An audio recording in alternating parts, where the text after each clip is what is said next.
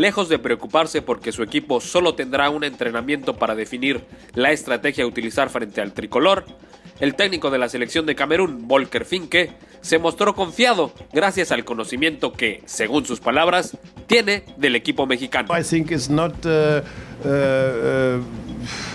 big problem because, for example, this evening we start for 2 days with many informations for the players about Mexican football, of Mexican culture, Mexican tradition, and because it's very good to understand the background of Mexican team, and because they are really very famous for technical football. Mexico is in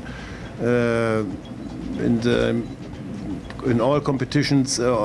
They are really with a good. With good salaries. This also is important. The clubs are not so poor as in the other countries nearby, and this is, I think, something also our players will have a good feeling for the match because they know everything about Mexico. Durante la conferencia de prensa celebrada en el hotel de concentración de los Leones Indomables, Finke evadió mayormente los cuestionamientos de periodistas mexicanos que pretendían conocer su opinión con respecto al tricolor. After the qualification, you can see that this qualification was a new base to come back, and therefore they are really dangerous. They are with a very intensive spirit, and I saw the last 2 friendly games, and also our video analyst made something. So I can say it's difficult, but it's also possible for us. Cameroon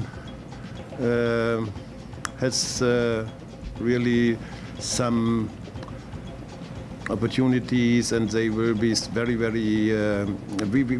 we also maybe we have minimum the same team spirit as Mexico, and therefore I think we have to look forward, and but it's clear I don't want to give some explications of Mexican tactical behavior. I will not. This is my job with the players, not with the journalists. Luego de la práctica que tenga el miércoles por la mañana, el equipo camerunés repasará videos del equipo mexicano por la tarde y el jueves temprano se trasladará en avión a Natal para hacer el reconocimiento de la cancha del estadio Das Dunas.